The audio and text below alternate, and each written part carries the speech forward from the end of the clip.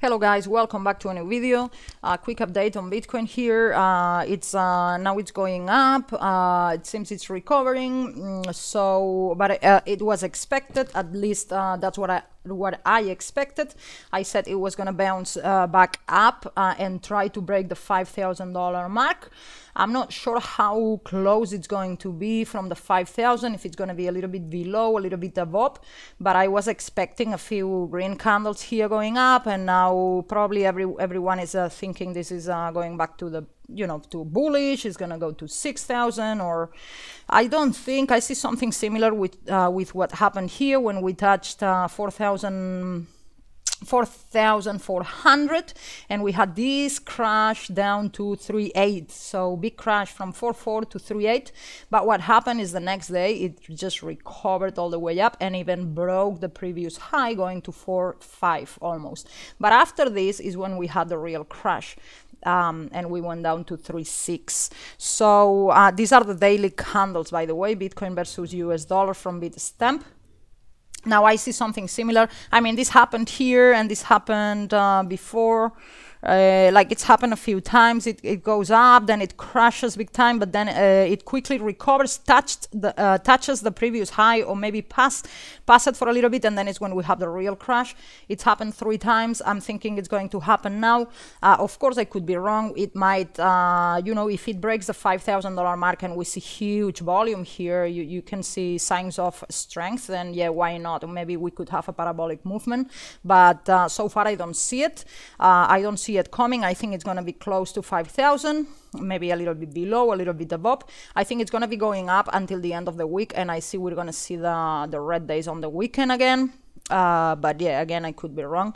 So me personally, I'm out of here. I think there's more potential to short when it crashes. I think it's going to crash somewhere in the 3,000 level, maybe 2.8, maybe 3.2, somewhere here.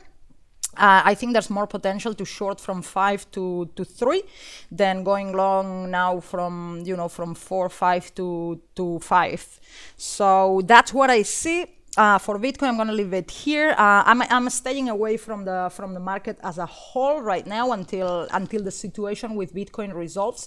As you already know, I'm a huge fan of Bitcoin Cash, but I sold it. I sold my Bitcoin Cash. Sorry, I sold it for USD Tether. So I'm going to show the chart for USD Tether.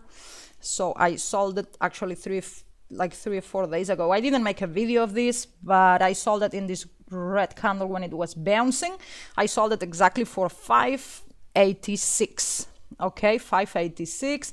I did just a little bit of profit, not much, because I bought at 6, then I sold for the same price, and then I bought back in cheaper somewhere here, and then I sold when it bounced up, and I'm staying away since then.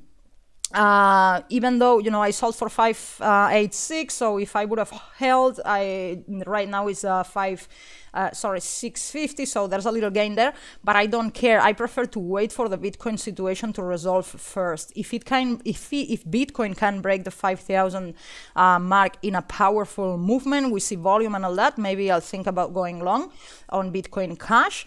But if not, I'm gonna stay away. I prefer to stay away of this until Bitcoin resolves the situation, because if Bitcoin crashes from 5,000 to 3,000, everything could crash with Bitcoin. So I prefer to just wait. Let's see what happens on the weekend. I mean, I'm not in a rush. I don't need to buy every day or to be trading all the time. I prefer to just wait for the situation to resolve.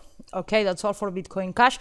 The only one coin I'm holding, so I'm looking at 3 coins at the moment. I never look at 1,000 coins. I only look at 2, 3, maybe sometimes only 1. So the one I'm looking at and I'm actually holding is ZenCash. I talked about this one a few videos ago. So I think it touched bottom here at 0.0011 Bitcoin, and since then it's been uptrending. So it bounced here, it consolidated. We see big green volume here, and it's been uptrending. And now when Bitcoin was crashing, this one crashed as well. So it broke down the channel on the downside. So sometimes when this happens, when channels are broken on the downside, then they just shoot up to the top of the channel. Or if they break the channel in the way up, then they shoot down to the bottom of the channel. So they go, you know, from one extreme to the next. I'm thinking maybe this happens now, but if not, if anything, this is making a perfect rounded bottom. And usually rounded bottoms, when they break out, they go up very high. So I just like the technicals in this one, and I also like the fundamentals. And on the technicals also, the moving averages just crossed here a few days ago. These are the one-day candles, by the way. So a few days ago, the moving averages crossed, signaling a buy signal. So if you would have bought here, you would have been in a little bit of profit. You would have been down here for a couple of days and then up a little bit. So it's not doing much yet, but I think it could, I mean, it has the potential to continue to go up. But of course, if Bitcoin crashes big time, you know, this could go down as well, and even break down this this bottom support line here. There's, you know, it could happen. What I have invested in this coin is so little that I don't even care if it goes, you know, below this line. I'm not, it's very, very, very little money what I put here, so I'm willing to hold it. This one, I'm not really looking into trade it. But I'm watching it every day. I'm not suggesting or advising anyone to buy it. You need to do your own analysis. And as I said, I have put such little money that I'm not even going to stress if it actually goes down. But I think it has more potential to go up. So that's just sharing my, you know, what I'm doing. It's not advice for anyone. And I wanted to finish this video showing. I was watching the latest video by Roger Ver. He just uploaded a video today, and I was reading the comments, and someone said, "Great to hear from you, man. As John McAfee said, Bitcoin Cash will be the only one standing." And people were asking for a link for this. And someone shared the link to Twitter, and here you have it. Segwit attempted to solve the wrong problem unsuccessfully. There will only be Bitcoin Cash in the end. We must have longer blocks, by John McAfee, the 2nd of August. So there you go for all you fans of McAfee, when he was saying Bitcoin going to $500,000 or $300,000. There you go, his statement on Bitcoin Cash. Now, I had to do 2 transactions with Bitcoin the other day, not for me, but for a friend of mine. She wanted to transfer half Bitcoin to local Bitcoins and half Bitcoin to Bittrex to change it for US dollars, for USD Tether. So I helped her do it. She's the one that invited me to this seminar for next week. I helped her buy 1 Bitcoin. Last time I was in New Zealand about 3 months ago, before I started this YouTube channel. I helped her buy 1 Bitcoin. She bought exactly 1.1 Bitcoin. And I remember the day she bought it, it was 1,400. And now I just came back to New Zealand, and she said, I want to sell it because this is gone too high, and I prefer to sell it and just wait until it corrects, and then I might buy again when it's cheaper. But for now, I prefer to, you know, to take my profits. So she sent half Bitcoin to local Bitcoins and half Bitcoin to Bittrex, and she just kept 0.1 Bitcoin on her Electrum wallet. So she paid for each transaction $15 American.